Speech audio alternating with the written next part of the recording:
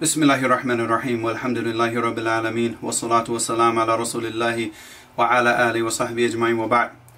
So this is going to be the second episode of the abandoned Sunan. And today inshallah we're going to be dealing with the raising of the hands in the salat, how it should be done, when it should be done, and the fact that nowadays you see a lot of the people no longer doing this. They only raise their hands for the takbiratul ihram, and then that's it. And then they feel like they don't have to raise their hands anymore. And of course a lot of this goes back to the different madhahib and the people that follow these madhahib. But like I mentioned in the last episode, there's nothing wrong with a person. And well, let me clarify this first in this episode and go back to what I mentioned in the last episode. There's nothing wrong with a person who's learning a madhab. So I'm not telling the people, for example, don't learn the madhab and don't go back to the speech of the ulama. No, we go back to the kalam. We go back and look what Al-Imam Ahmed said. We go back and look what Al-Imam Malik said, and we go back and look what Al-Imam Shafi'i said. You know, and we go back and look what you know, the aqwal of Abi Hanifa. You know, but we only accept the statements of these ulama when they are in accordance with what we know from the authentic sunnah. So maybe one of these ulama, they brought a hadith that's not authentic. It wasn't deemed as authentic. You know, because if you look at it, out of these four imams, who was the imam of hadith? Who was the... It was Imam Ahmed. Was the, you know, of course, Imam Ahmed and Imam Malik were the two strongest as far as the knowledge of hadith. But the compilation of the madhab of Imam Malik was based on the fiqh of Medina. Alright, so because Imam Malik, he was in one place, and Imam Ahmed, he traveled a lot. So Imam Ahmed, he was exposed to a lot more different ahadith that were authentic and that were not authentic. And he was the one that the people in that time, they relied on to know if the hadith was authentic or not. So this is like, so we first, whenever we're building our opinions of fiqh on any hadith, we have to look at the authenticity of that hadith. Is it authentic or is it not? If it's not authentic, then we're not going to deal with it. You know, and if there's no shawahid for that hadith and other hadith that are authentic, then we leave it. You know, we're not going to do something that's not authentic. Everything that we do, we try to find out, and we try to first and foremost make sure that it is authentic, and it goes back to the Messenger of Allah. But the thing is now, sallallahu alaihi wasallam. But now the problem is a lot of people, they don't even go back and check. They just blind follow the imam. So like I said, I don't have an issue with a person following the madhab of Imam Ahmed or following the madhab of Imam Malik and so on and so forth. I don't have an issue with that. But what I do have an issue with is the people blind following those imams. And then when you present the hadith, they won't accept it because it goes against the statement of their imam. This type of ta'assub, this is not permissible. And this is the same thing, this is the very thing that those imams warned the people against. So we go back to the Quran and the Sunnah. We go back to the understanding of the Sahaba. We go back to the understanding of those three generations, you know, the best three generations. And that's where we get our understanding of the religion from, because that's where they got their understanding of the religion from. Where do you think that Imam Malik got his understanding from? So the point is we go back to the sources that they went to, and we learn it, and we look and we see their aqwal and how they understood it. And we see like what they said, like for example, like Imam Ahmed, we go back and we check and see, okay, did he accept the hadith? Did he reject the hadith? What was his opinion on the hadith? How did he understand the hadith? And we check this. But the thing is we're not going to take anything that clearly goes, that is contrary to the sunnah. And none of these imams narrated speech or anything that they never did this on purpose, like to contradict the sunnah. But it's just, it happens. You know, one person might have knowledge of a hadith, the other person doesn't have knowledge of.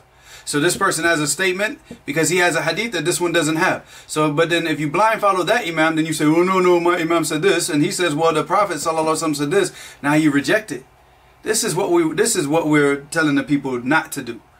So it's not about following the madhab, but it's about the blind following of a madhab, to the point where like you take every single statement.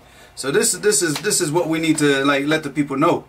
You know, we're not just telling the people, hey, don't follow a madhab, but if you are going to follow a madhab, you know, follow it within the guidelines of the Quran and the Sunnah of this religion. You know, we're not blind followers. We go back and we follow the Prophet sallallahu alaihi wasallam. We don't follow any other human being over the Prophet ever. So we don't take the aqwal of the imam and reject the hadith of the messenger. A'udhu billah. So anyways, this one, like I said, is going to be dealing with the raising of the hands. So this now is also in Kitab al-Adhan in Sahih al-Bukhari. This is in Bab Raf' al-Yadayn إذا كبر وإذا ركع وإذا رفع. So this is the chapter on raising the hands إذا كبر, Alright, of course this is dealing first off with the takbir al-ihram. وَإِذَا رَكَعَ, when he goes into ruku'. وَإِذَا رَفَعَ, when he comes up. And when he comes up, and this also deals with coming out of the second, the middle, the first tashahud. Okay? Then when you come out, that you also raise the hands. إِذَا رَفَعَ. Alright, so this hadith is a 736 hadith. I didn't give you guys the hadith number for the last one. Let me see if I can find it.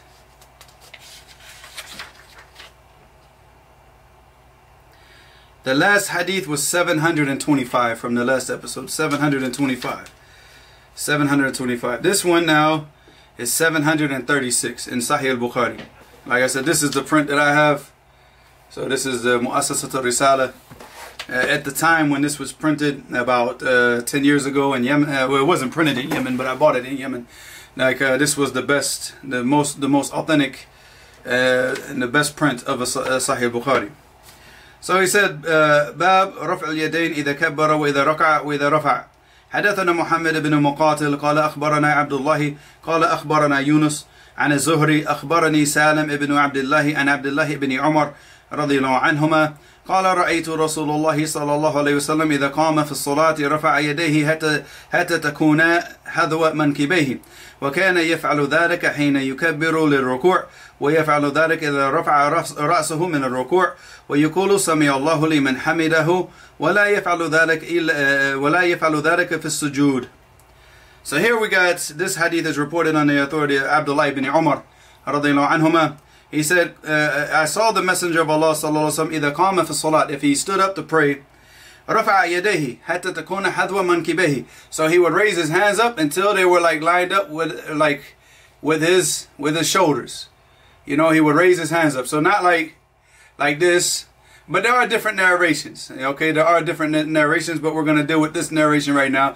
So he would do it to the point where it was lined up with his shoulders. حذو منكبيه.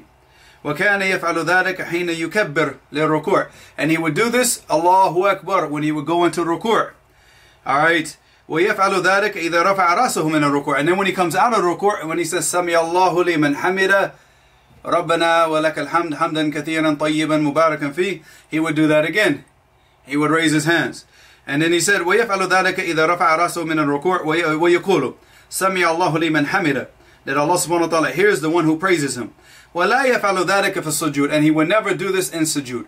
So you would never see the Prophet sallallahu alaihi wasallam, like some of the people, I remember this back in the late 90s, in the early 2000s, a lot of the people, they would be in the tashahud, the first tashahud, and they would, Allahu Akbar, they would raise their hands, and then they would come out of the jalsa.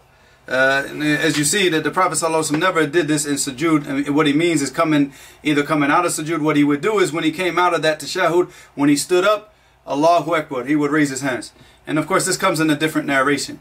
But this narration is dealing with the takbirat al-ihram, going into ruku' and coming out of ruku'. And how many people now do you see do not do this anymore? Like how many people, like if you look in the masjid and you see throughout the salat how many hands are going up?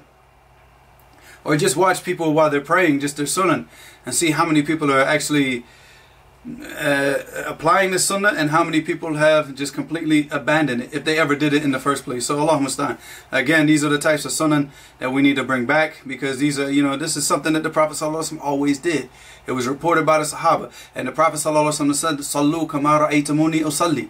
Pray in the manner that you see me pray, not pray in the manner that you see Imam Malik pray, or pray in the manner that you see Imam Abu Hanifa pray, but pray in the manner that you see the Prophet sallallahu alaihi wasallam pray. And we see that through the Sunnah, and that's why you see the Kitab al-Salat. Look how big it is and how much was reported about the Salat, because of the ihtimam, the care that the Sahaba had with reporting the way in the manner that the Prophet sallallahu alaihi wasallam prayed.